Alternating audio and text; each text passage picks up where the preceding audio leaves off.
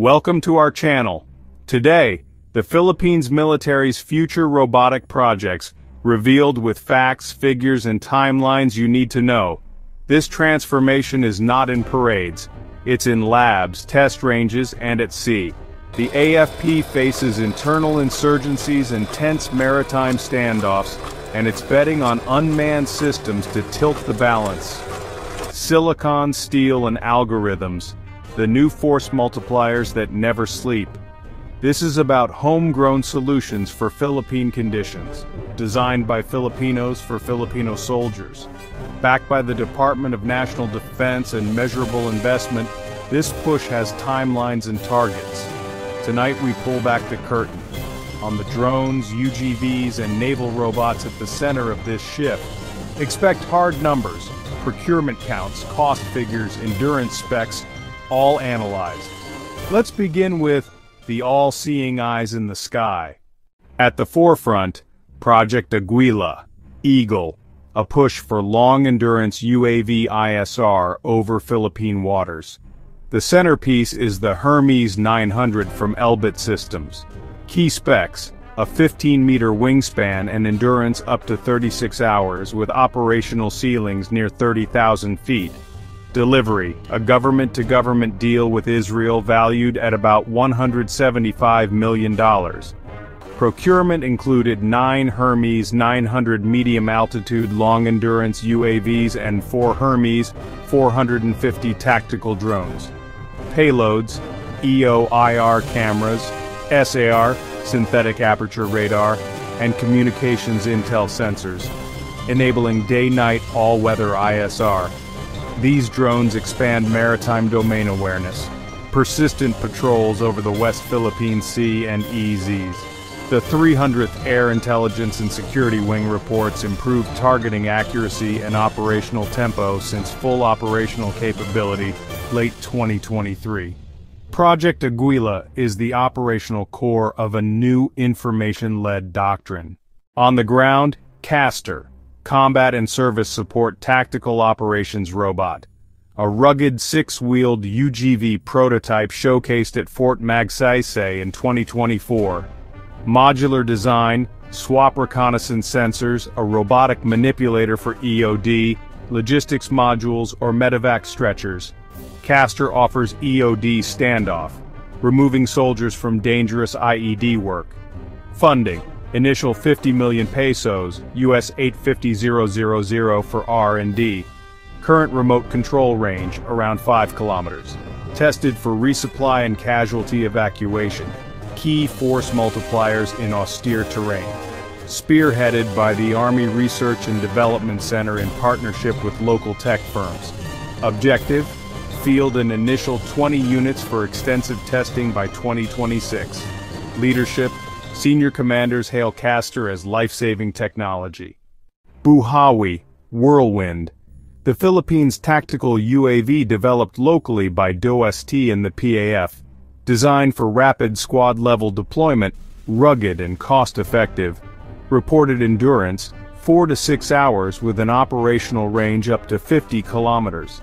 Airframe uses locally developed lightweight composites and domestically integrated systems.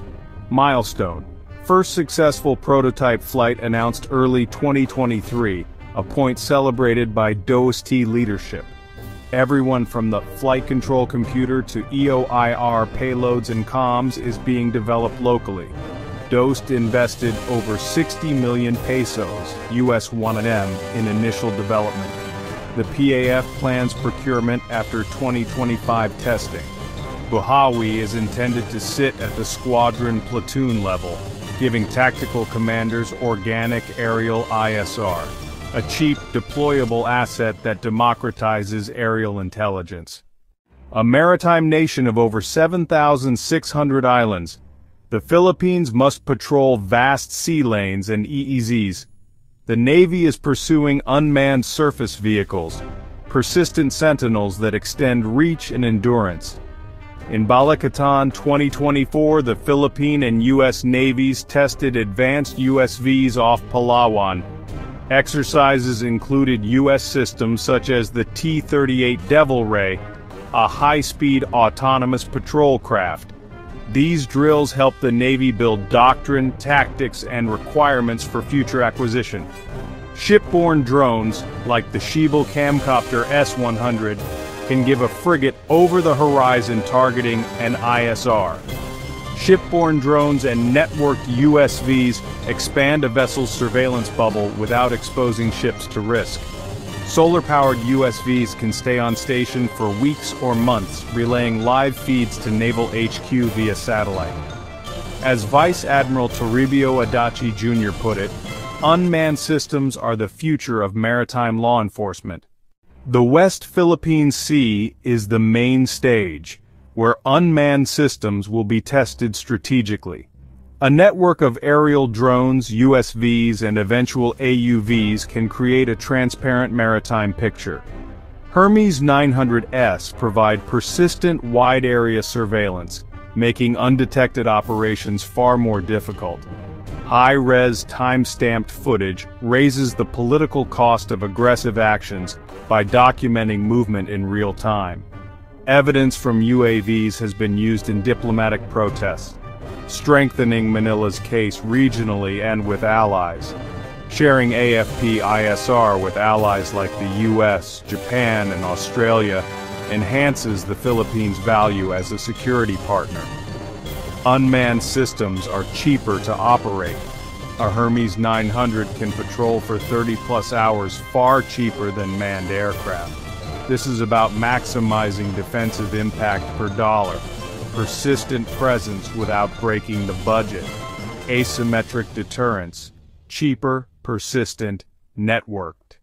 To understand Manila's moves, compare them to global leaders, the US, China, and Israel. The US fields Global Hawks and MQ-9 Reapers, decades of unmanned operations. China pours resources into Wing-Lung and CH-series UAVs for regional power projection. Israel remains a leading drone exporter, and Manila partnered with them for Hermes acquisitions.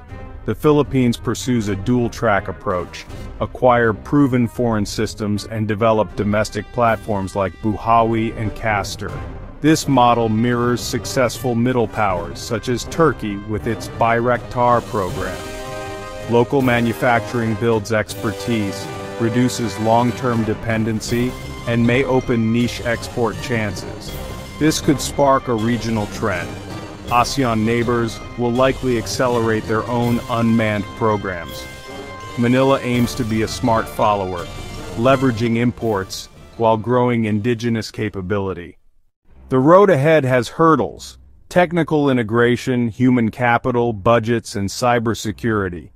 Different systems from multiple vendors must interoperate. A complex systems of systems problem. Building unified command and control needs investment in secure data links, encryption, and middleware. Human capital, pilots, sensor operators, analysts, and maintenance techs. The AFP must train and retain them. Budget continuity matters. Lifecycle costs, spare parts, maintenance, upgrades. These can exceed the purchase price. Cybersecurity is critical. Jamming, GPS spoofing, or hijacking unmanned assets are real threats. The DND is funding cyber defenses, but the race requires constant vigilance and updates.